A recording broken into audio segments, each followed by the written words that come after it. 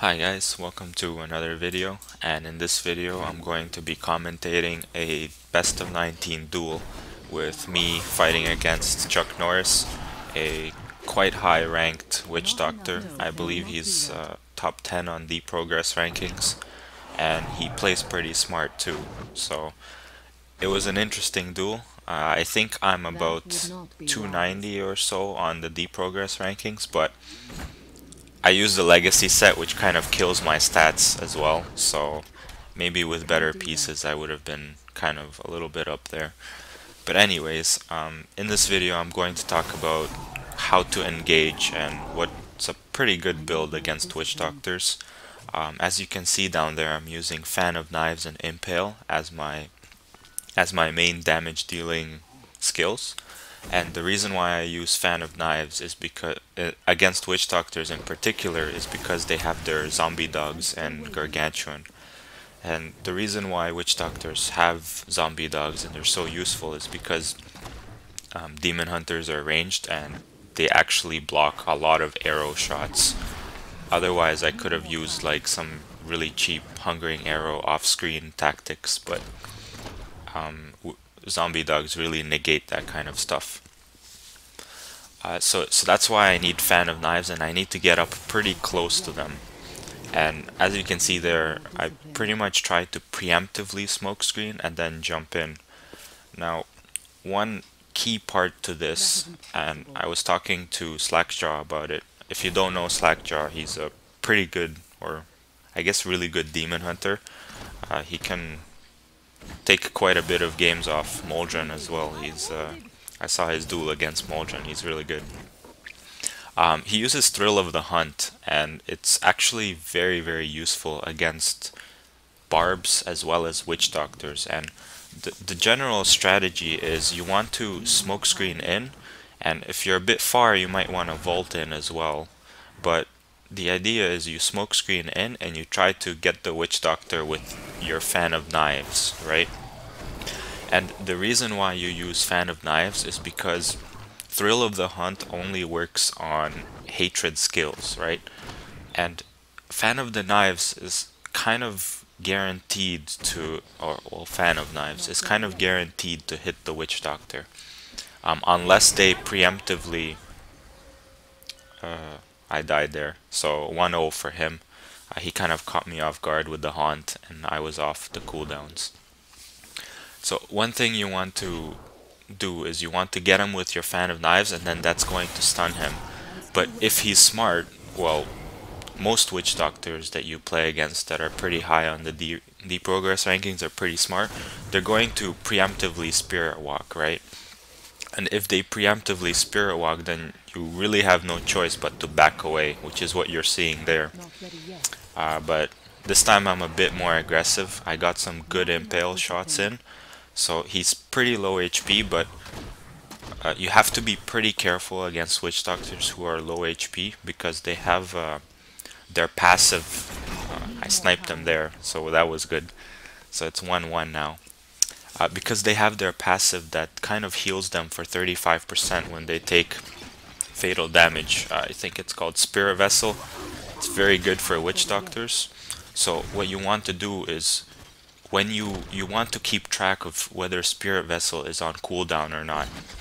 And keep in mind that every time you kill him, I think Spirit Vessel goes back off cooldown. But I'm not too sure about that. Actually, maybe not. Maybe not. Yeah, maybe not. Sorry. Maybe that's a new thing to say. Okay, anyways. So I got another pretty good snipe there, and I was leading 2-1, so it's kind of a pretty long duel. I might occasionally run out of things to say, just because things kind of get repetitive a little bit. Typically, you need to hit and run witch doctors. You cannot just engage them and fight like man mode style, you know, just like try to shoot them down, but that's not going to work, mostly because of Spirit Walk as well as Spirit Vessel, which kind of puts them in ghost form anyways. So they get like twice the ghost form, I believe, and that's kind of really dangerous, especially this witch doctor, which, as you just saw there, he's using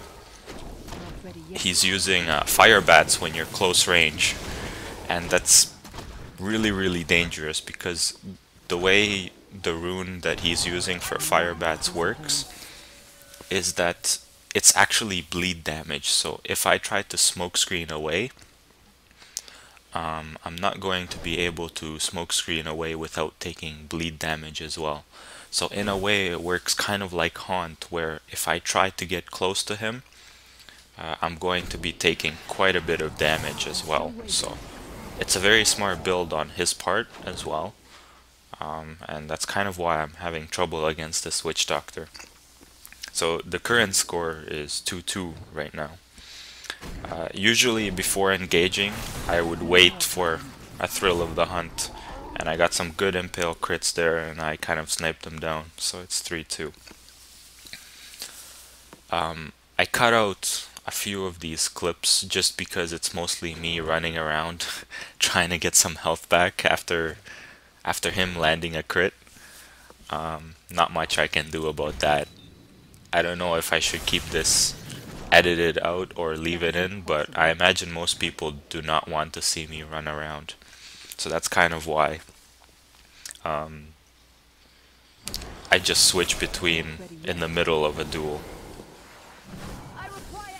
So when you're low HP like I am now, what you want to do is you want to try to, well, you want to try to you want to try your best to kind of jump around in the outskirt of the map. And the reason why you want to do that is because he's usually in the middle trying to cut you off. So if you go in the middle, you're pretty much guaranteed to die. It's just a matter of whether you go clockwise or counterclockwise, right? Because sometimes he might go up the map to try to cut you off, and sometimes he might want to go down the map to try to cut you off. So you have to be very careful whether you choose to run away up or you choose to run away down. The reason why I'm using Impale, I got a good snipe there as well.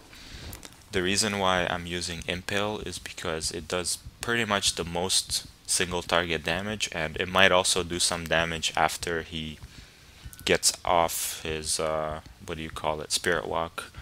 I think he's using the longer duration one, the rune. I didn't check his build completely, so maybe it might not work so well, but the bleed is still very useful after you bait out a Spirit Walk. Because what I typically try to do is I try to preemptively smoke screen, right?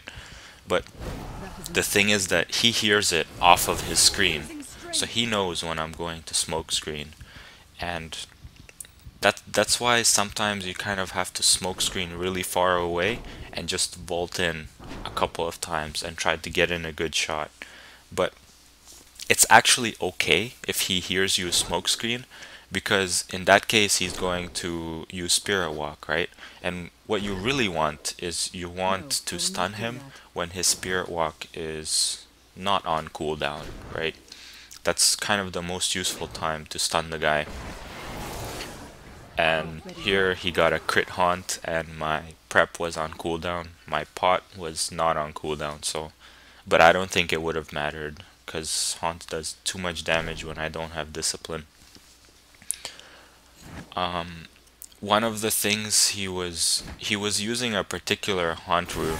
I don't know too much about his haunt runes, so I can't say much about that, but it does a crap load of damage. Like, this guy has 150k health, as well as like 130k unbuffed DPS, so you get some pretty insane damage coming from him. So a lot of the duels here are me trying to pretty much snipe him. I try to get him stunned and then I take a few impale shots. One thing that you see here that I did was I went to the side, but I think his zombie dogs were stunned at the time, I'm not sure, but Fan of Knives also stuns his pets, which is really useful because you can pretty much smoke screen or vault to the other side, and then you get free shots off the Witch Doctor, unless he's like completely surrounded. But chances are, like you saw there, when he moves forward, his zombie dogs follow him. That means he's often vulnerable from one particular direction. So that's kind of what you want to take advantage of. And also, if you get off a crit fan of knives, it's going to kill a lot of the dogs pretty much. If you have good DPS, like in my case, I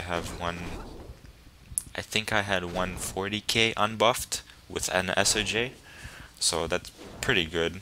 I mean, with the legacy nats, I think it's pretty good. There's a few demon hunters out there that have like 200 or 250 unbuffed. That is impossible. But the problem with the way those guys build their demon hunters is that they have low HP. I think I have like 90k health, so I prioritize defensive stats a little bit more over offensive stats, just because my crits still do over like 60-70k damage against really geared guys. And at this point I feel that it's probably more important to be able to survive at least one crit as opposed to getting sniped down. So here I actually catch him a little bit off guard, and I get a pretty nice snipe. That kill there was a pretty good example of what happens when Witch Doctors have no summons, because as you saw, he was pretty much a really clear target. I imagine there he's also waiting for his zombie dog cooldowns to come. When I engaged in that fight just now, yeah, so now he has his zombie dogs, but when I engaged earlier he didn't have his zombie dogs. The really tricky part is that the way haunt works is that you can pretty much haunt the ground, I believe, and even if I'm in smokescreen, as long as you haunted the ground that was casted on, it's still going to catch me. And then when I get out of smokescreen, it's going to do some damage to me. So it's really tricky, and that's why you kind of have to vault off screen as opposed to run with smokescreen off screen, because if you run with smokescreen off screen, you cover less distance, and that's kind of important because good witch doctors will be able to predict where you're going to. Okay, so I got a pretty nice kill there as well. So it's a pretty close game, 6-6. I haven't been talking about the game too much. I've been talking more about how to initiate witch doctors, but one thing you want to keep in mind is that you would prioritize vault to run away over smokescreen to run away, and you would prioritize smokescreen to reduce the bleed damage as opposed to vault from running away. You don't benefit much if you vault and then you're still bleeding and taking tons of damage.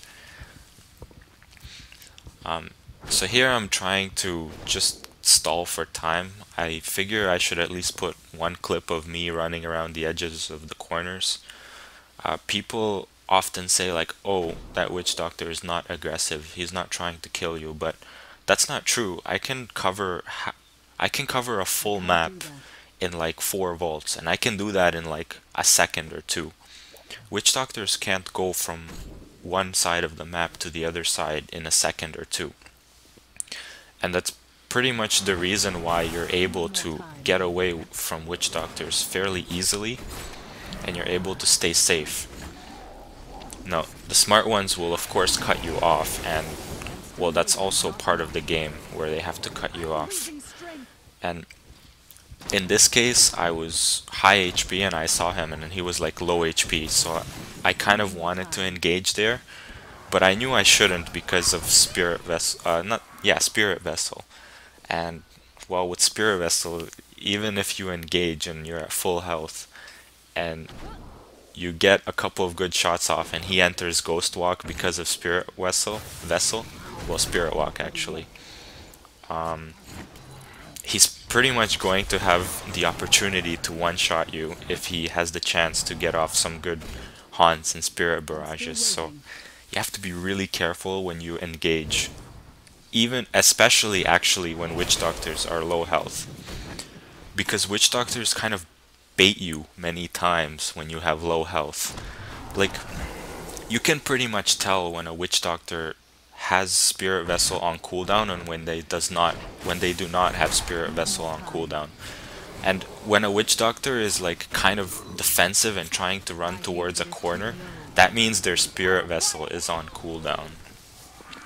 So the reason why I died this time is because, well, all of my cooldowns were down.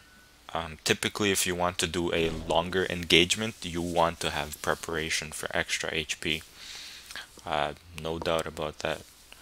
But sometimes when you see him low HP, you're just too tempted to go in, and sometimes it's just a wrong decision.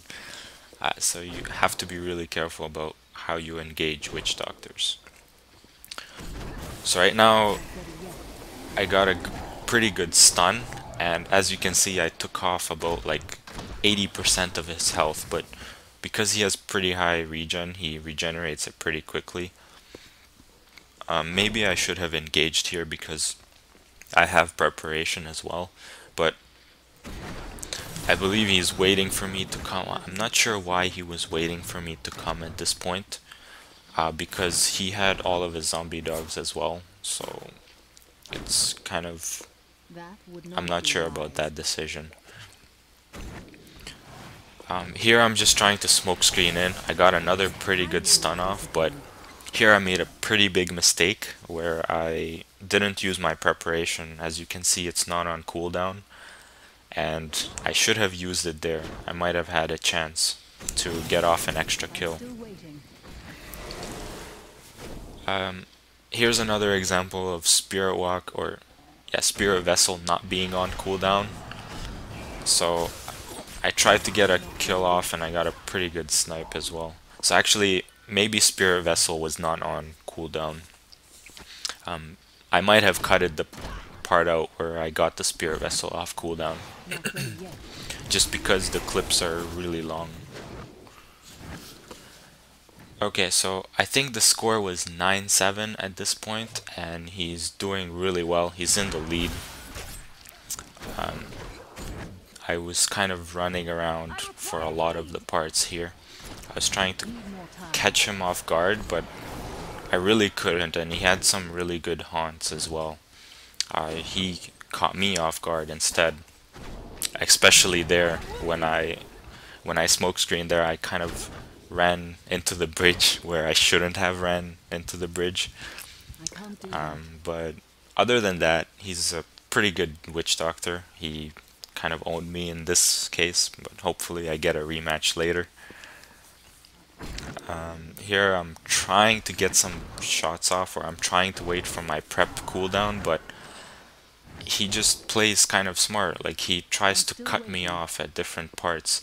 Here I figured he would probably go down towards the right, but instead he went towards the left, so he came from the right direction, and he got off a pretty good haunt here, and oh, it's not this game, it's not this haunt that was game, but possibly another haunt. Yeah, it might have been this one. Yep. So, good game, 10-7. It was pretty close. He's a very good witch doctor, and hopefully I get to duel him in the future. So, hope you guys enjoyed the video. It's my first commentary, so I'll probably be posting up future duels. So if you like the video, feel free to like it and sub if you want to see more, and I'll see you guys later.